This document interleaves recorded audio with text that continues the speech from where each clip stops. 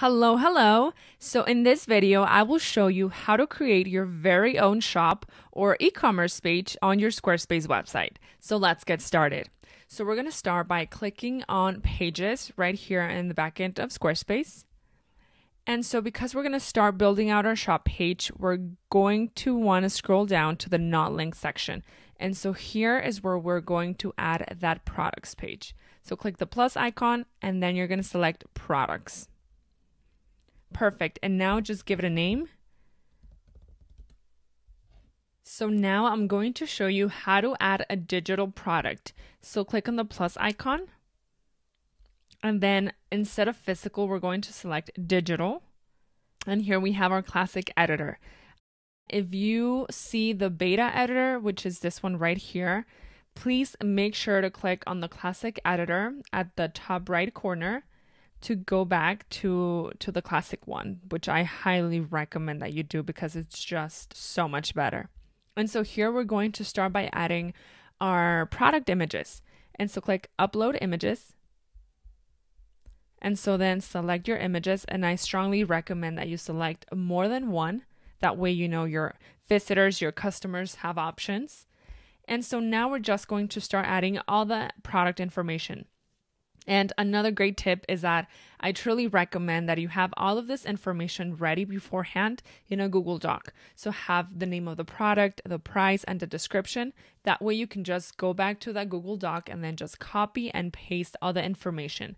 And so I have my information right here. This is the name of the product.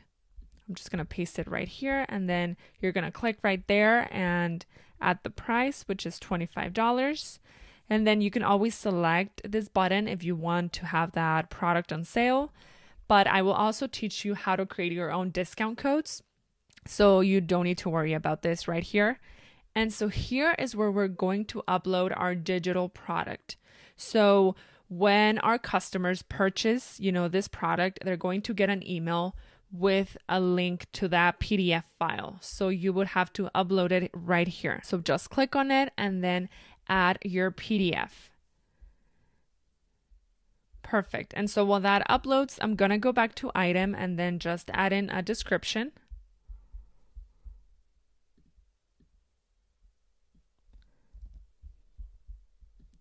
And we're going to paste that right here and then just make sure that everything looks good. And you can always, change the headings here.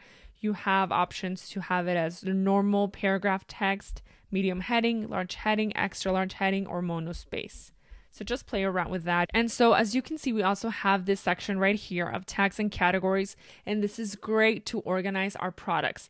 And in another video, I will teach you exactly how to do that.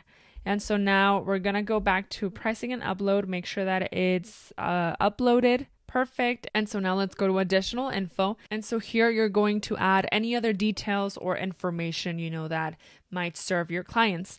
So just to show you how it looks, I'm just going to add a line and then add some text here. But as you can see, you can just click on the insert point and add images, videos, audios, buttons. You can even add testimonials. It's up to you. And so now we're going to click on form. And this is only for special cases, where you need to collect extra information from your client. You would have to create a new form here, but this is only for special cases, so I don't recommend that you use this option. And now let's go to options. And so as you can see, this is the URL that Squarespace provides. But again, it's just a bunch of random letters and numbers. So I strongly encourage you to just get rid of that and add in your own URL. So what I'm going to do is I'm just going to use my product title. And then you can also, add your own custom button label. So instead of having add to cart, you can change this to something else. But if you just like the add to cart button, then uncheck that. And then you can also have feature products. And here, make sure to add a thumbnail image, which is basically the first image that your customers are going to see on your website. So I added these two images, right? But I want the first image to be this one. Perfect. And now we can go to SEO options, but just remember that Squarespace is going to automatically, select the product name and the description that you gave right here. as your SEO, but if you want to change it, make sure to go ahead and do so here. And then we also have the social option. So when you share this link on Facebook, let's say, this is how it's going to appear. So as you can see, the image doesn't look really good. So I would actually have to create another image with these dimensions. That way it looks good when I share it on Facebook or any other social media platform. And then you can also connect all your social media accounts here. And every time you add a new product to your website, it's going to share on Facebook, Instagram, Twitter. I mean, it depends on what social media platforms you connect your website to.